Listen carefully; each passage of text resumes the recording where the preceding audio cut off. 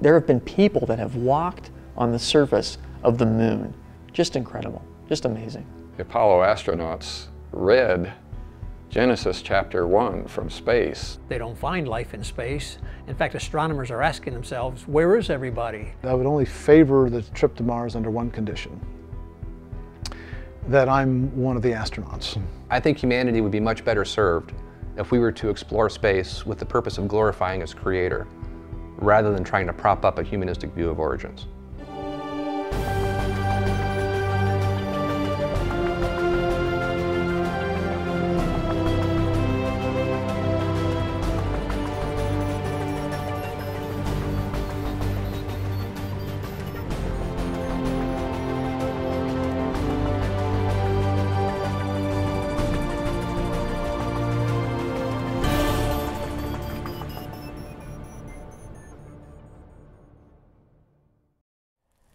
Space agencies from around the world have spent billions of dollars exploring the universe.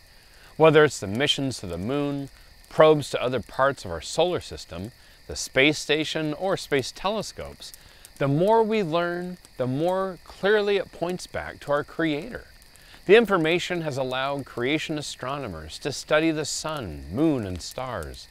Not only has it had major impact on Christians around the world, but also on these astronomers personally.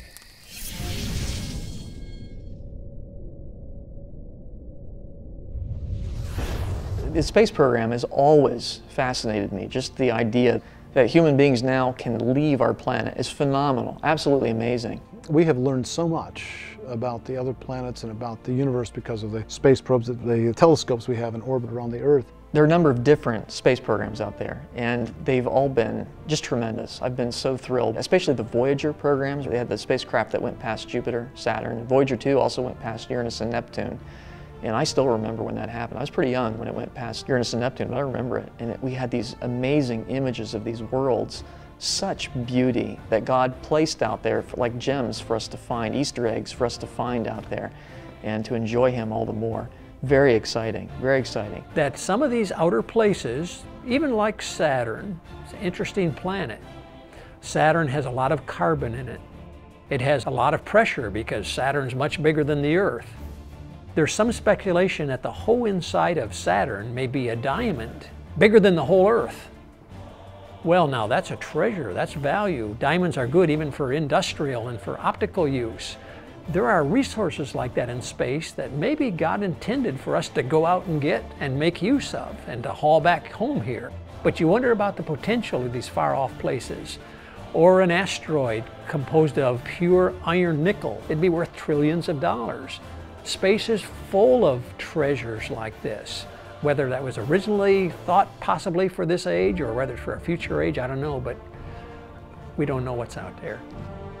Growing up in the 1970s, I remember the Viking landings on Mars and how much excitement there was surrounding that. Subsequent missions, the Voyager missions were wonderful. We're learning a tremendous amount about the cosmos. A lot of people don't realize that there have been medical discoveries that have been made because there's certain things you can only do in a microgravity environment. So we have the space station up there where they can test how things react under certain environments. Maybe when you're on the front end of science, maybe right out of grad school, you think, okay, I've learned something new and we're going to capture this whole thing and figure out the whole system and have a theory of everything. But as time goes by, as you watch the journal articles and see what we do, I realize more and more how little we really know. We don't know what gravity is. We don't know what light is. Is it a particle? Is it a wave? We just live with that. It's both. And this is true of everything, and we certainly don't automatically know the origin of anything, at least naturalistically. So there are things that we do know, and we have a lot of useful inventions and applications and solutions to problems, but there's much more that is far beyond us. One thing that I thought was fascinating was a spider they took up in space to see if it could build a web in zero G. And my understanding is its first attempt failed, but because spiders naturally build webs with a little bit of, so that the gravity is the right way, but it eventually figured it out and was able to build a web in zero G, an environment that it would never encounter on Earth. How amazing that God designed that little thing to be able to do that in an environment that it would never encounter on Earth. But every answer we come up with leads to multiple new questions. we learn more and more about less and less, and it just keeps getting narrower and narrower. It's like there's a whole universe inside every little particle. That is the complexity, just like there is inside a living cell. That's what I see in nature, that the deeper we go, the richer, the more variety it is, and the more questions that come up.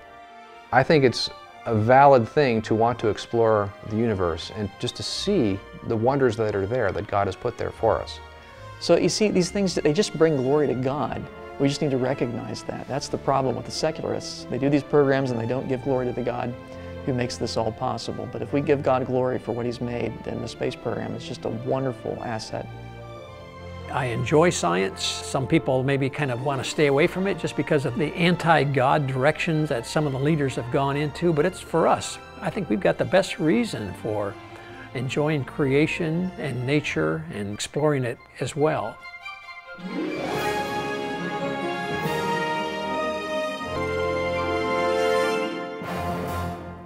There was one moment in history when the United States came together as never before or since to explore a new world, our moon.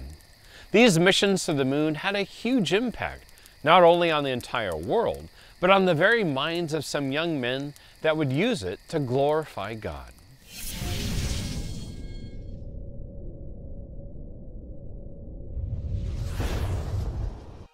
I've always been in particular fascinated with the Apollo missions. The idea of that moon that I looked at my telescope, there have been people that have walked on the surface of the moon. What an incredible moment. In 1962, I was in second grade. This is spring of '62. And John Glenn was doing his first mission around the world. He went up 3 orbits in the Friendship 7.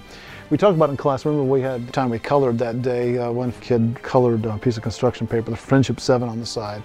And I remember I raised my hand at one point. We were talking about orbiting over, and I raised my hand and asked the teacher, I said, well, I'd seen planes fly over. I said, well, could we look up in the sky and see them go by? And she said, no, it's too high, too far away. Well, as it turns out, it was daytime then, but it was dark. You can actually see this thing go over by reflected sunlight early in the evening and so forth.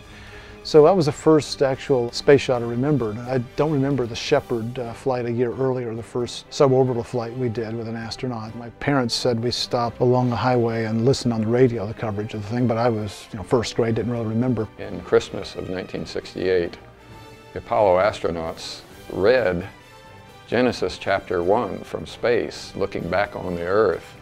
And I was not a saved person at that time when I heard that, but I know that God used that event to make a dent on my mind. And I was saved the year after that.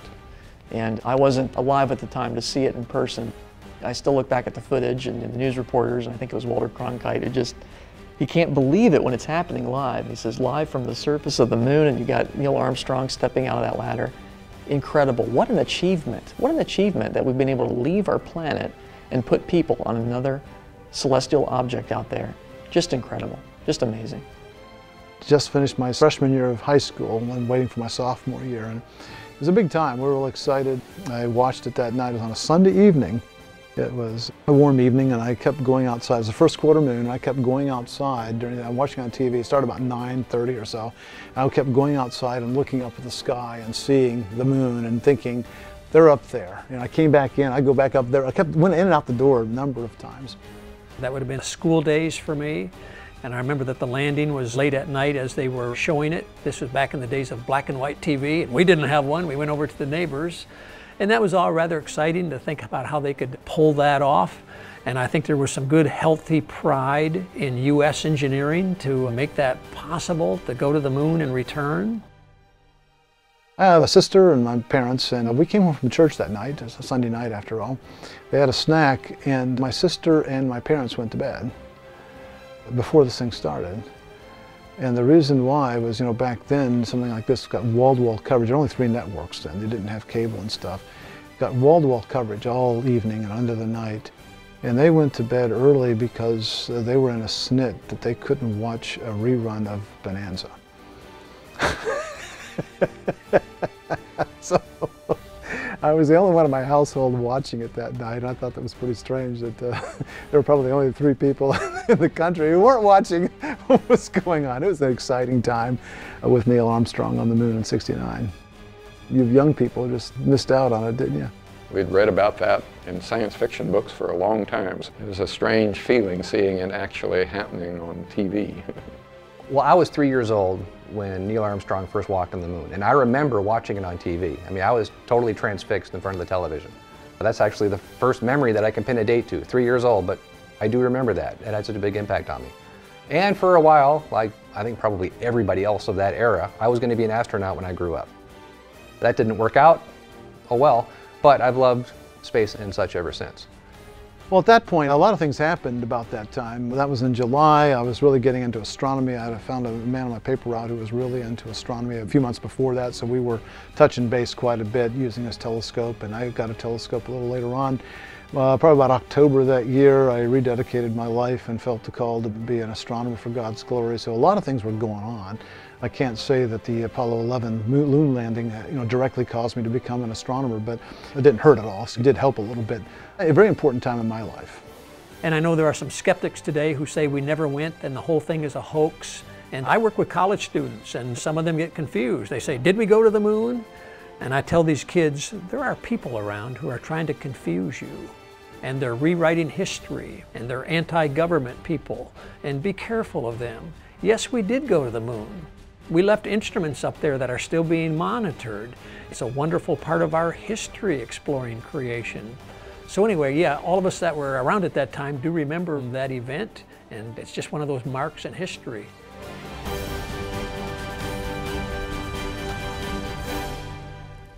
Our world was forever changed by the missions to the moon. It was the first time that man got to escape the bounds of Earth. But what about the future? What will upcoming missions look like?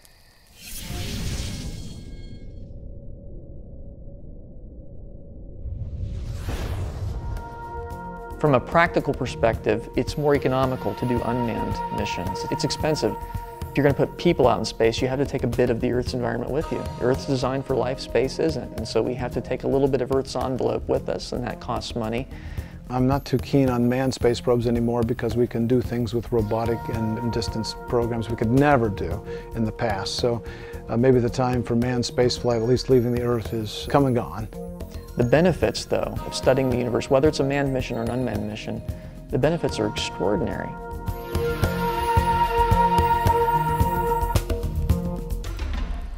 Manned and robotic missions have been incredibly successful in helping us to learn much about what God has created. But an even bigger jump in our understanding happened in the 1990s when we launched the Hubble Space Telescope using the Space Shuttle Discovery. While one of the project's goals was to discover answers to the secular origin of the universe, it has instead confirmed order, design, and creativity of God.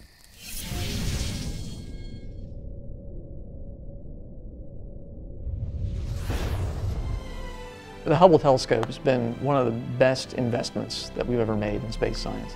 Some of the motivation was secular, to understand an evolutionary origin, to try to bolster an evolutionary origin of the universe. But I think a lot of it is good, honest scientific exploration. We just want to see what's out there. Well, the Hubble Space Telescope has been a huge boon to astronomy. It's not just the pretty pictures, but also the science you can do. The advantages of it is that it's above the Earth's atmosphere, where you don't have the blurring of the Earth's atmosphere, and also you can reach some wavelengths you can't get from the Earth. What a remarkable spacecraft, and we've been able to see farther out than we have before, and with super crisp details because it's above Earth's atmosphere. It's fantastic what you can do, and you can push the envelope quite a bit, and I'm pleased we have it. We've had it now for over 20 years. It's been amazing what that spacecraft has done. I don't think a lot of people realize it, but the Hubble Space Telescope is designed to be able to hold several different instruments in it, and they're interchangeable. It's actually had a number of different instruments on it, and they've swapped them out over the years.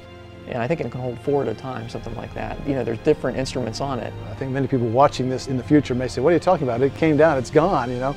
But it's a great thing. It's going to be replaced with the James Webb Telescope is the plan. It's going to be bigger and better. If you think the Hubble was neat, wait till the Webb goes. It's a huge, huge thing. I just can't tell you enough how important the Hubble has been. It's been a fantastic bit of science, probably the most significant telescope we've ever had. And the number of discoveries we've made with Hubble are amazing, and none of them have confirmed evolution. All of them confirm creation, so not that I'm surprised.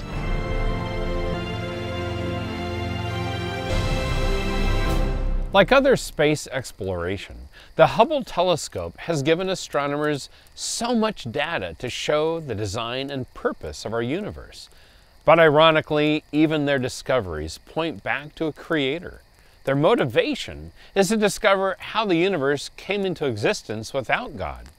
One example is their presupposition that evolution is true and happening elsewhere throughout the universe.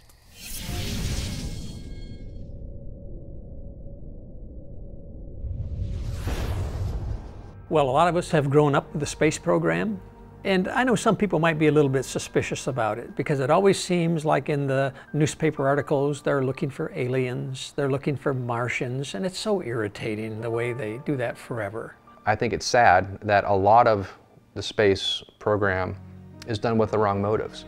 So much of it seems to be driven by the desire to find life somewhere else. The underlying tone in a lot of this is that since life evolved here by itself, maybe it evolved somewhere else too, and then they seem to make a corollary.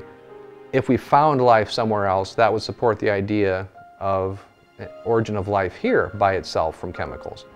And I think it's sad that so much of that way of thinking has permeated our culture and our society today. Well, unfortunately, the space program has changed. This is not your father's NASA. NASA didn't talk about origins a whole lot back in the 60s and stuff, but today everything, they put a spin on it. 7 or 8 years ago, I went to an astronomy meeting and they had Mr. Golden, the head of NASA, come and give a talk, and everything then was this big push, what they called origins, everything about origins of life, origins of the universe. I was really repulsed by all of this because it was very evolutionary. They've backed off a little bit now, but still, evolution is just being talked about all the time with NASA-related programs, finding the origin of everything, and I find that off-putting. You don't have to do that. As they market the space program for funding, they do push the idea of finding aliens, finding life in space.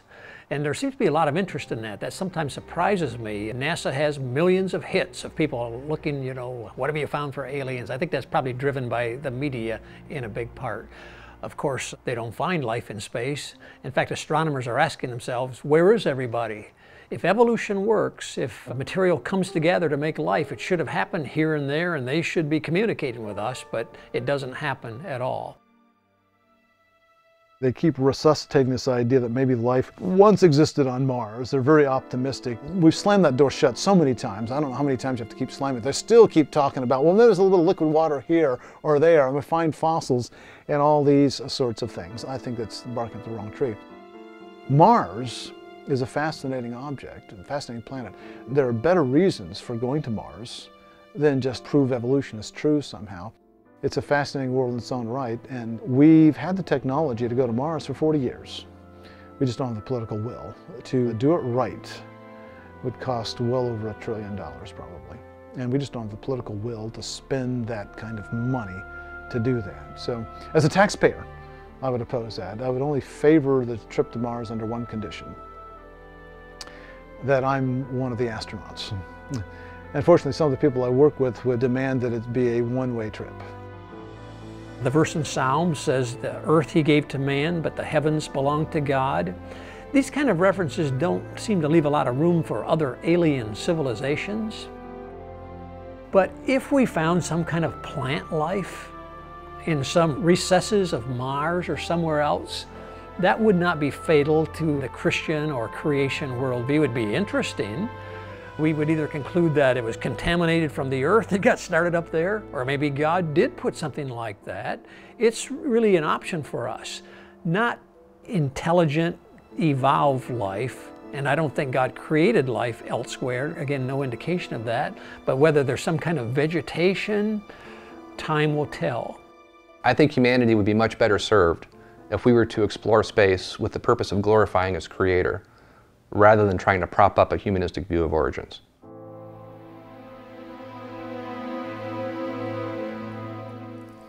Sadly, there's a lot of effort being placed into the search for extraterrestrial life. Part of this research seeks to discover new planets where evolution might have taken place.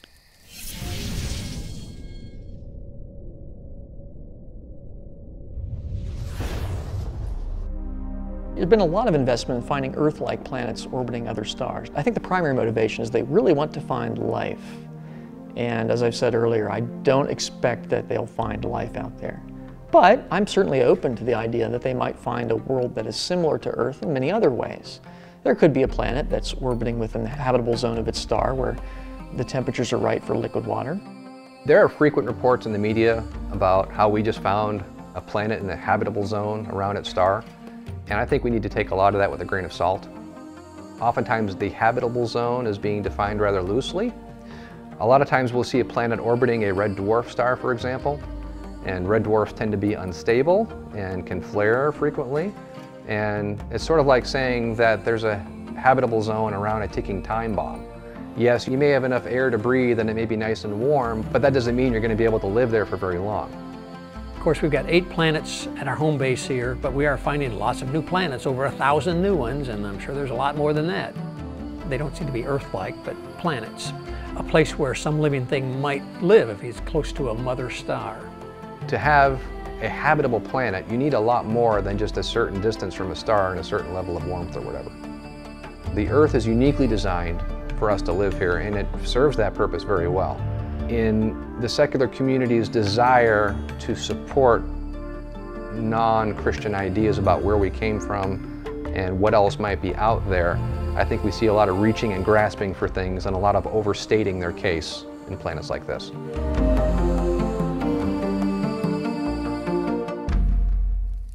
Secular astronomers see planet Earth as just one of possibly millions of other planets that can support life. But Isaiah 45:12 says, "It is I who made the earth and created man upon it. I stretcheth out the heavens with my hand and ordained all their hosts." God created the earth with a special purpose, to be home to a people that He created in His own image. And that sets us apart from any other planet in the heavens.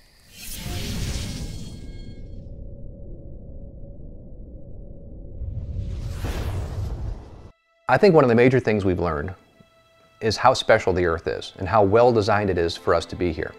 Well, even within our solar system, when we see the variety of planets and the various conditions and how hostile everywhere else is to life, whereas we flourish here.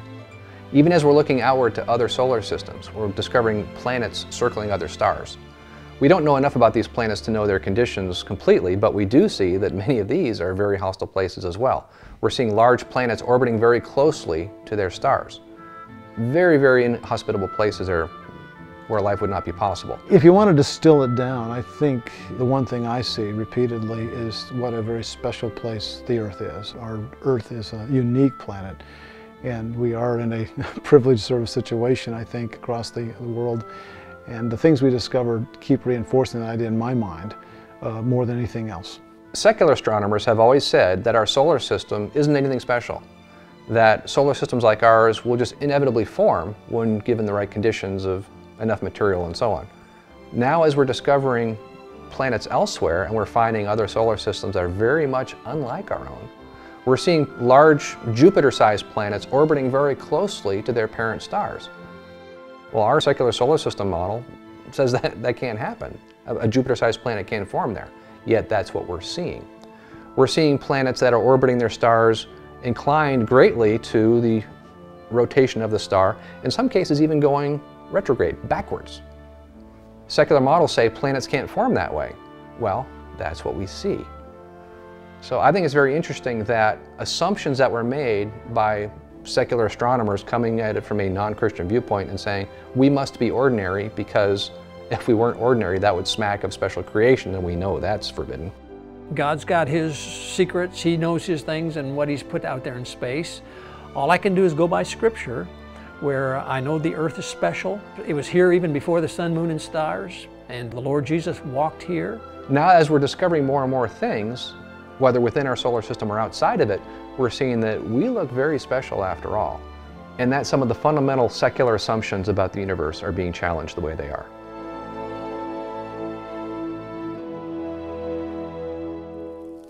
When space agencies use a secular worldview to interpret the data, it leads them to the wrong conclusions. However, when they just report their discoveries without bias, it will always confirm God's creation.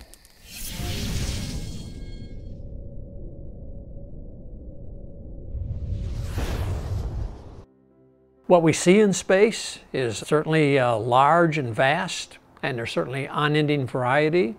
But I think the whole thing shows that it's running down. Things are wearing out. Of course, God controls the rate at which this is going down, but it looks to us like a one-way trip, that there was a perfect creation at the start, and it's been winding down ever since, kind of heading towards some sort of destination. I think that's what the space age really shows us, along with the beauty, even in view of the decline of the universe, just the color and the beauty and the variety.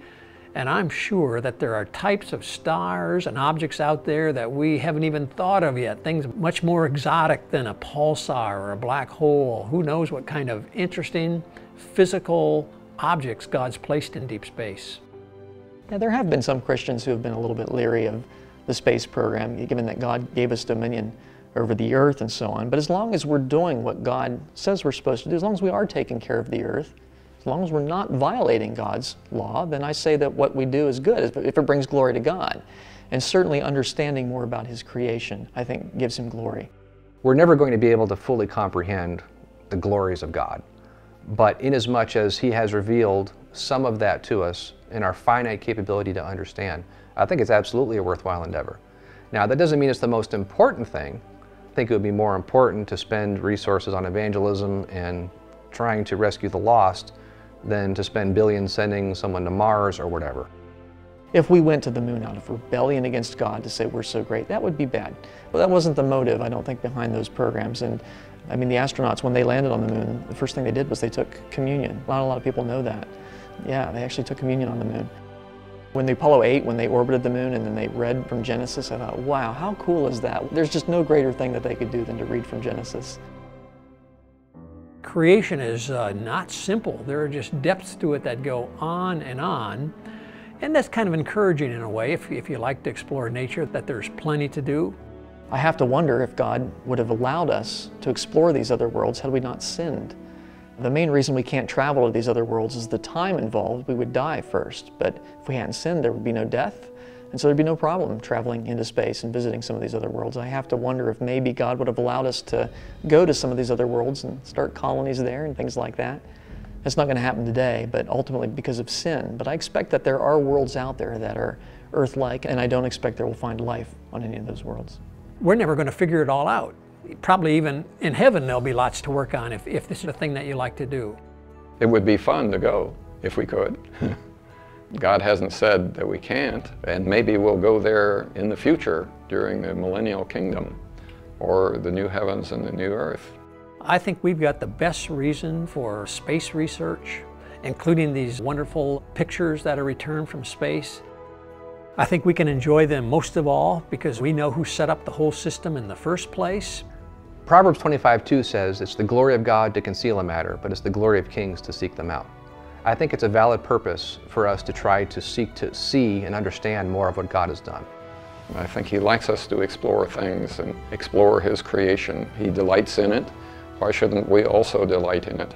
So I think when we go into space, as long as we're doing it in a way that is God-honoring, there's no commandment against it, and as long as we're fulfilling God's other commands, that brings God glory to learn more about His creation and to appreciate Him even more.